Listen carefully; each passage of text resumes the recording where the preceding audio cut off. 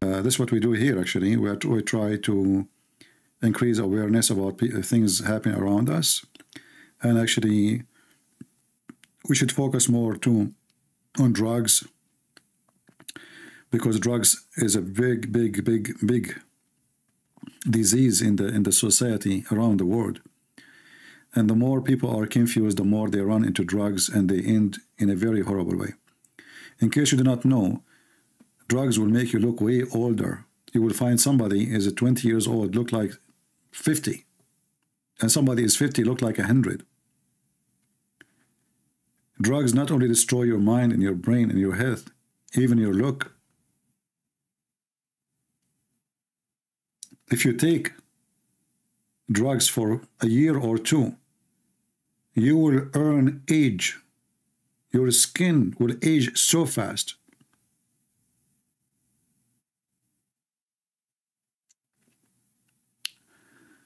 So be aware of what you are doing.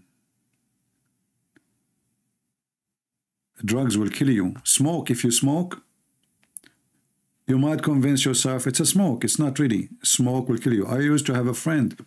He lived in a second floor in a building. His father, in order to go to the second floor, it take him almost 40 minutes. He can't even move one step. He have to rest. He go one step, he sit. He sit on the stairs. When he breathe, it's like a machine. You know? He just smoke.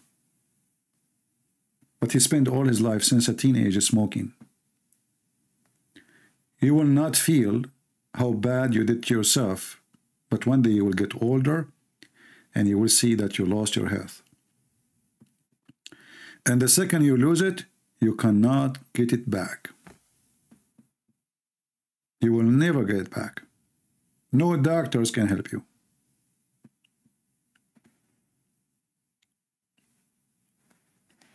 Smoke, drugs, drinking. Some people are addicted to alcohol.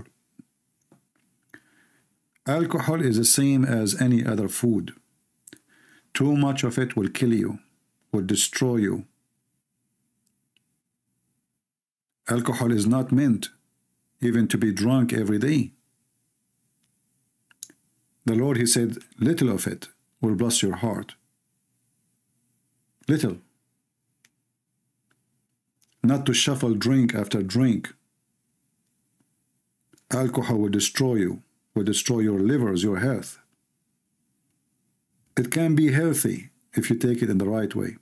It can be destructive, the same as anything. Too much sugar will kill you. Too much salt will kill you. Anything without balance is destructive.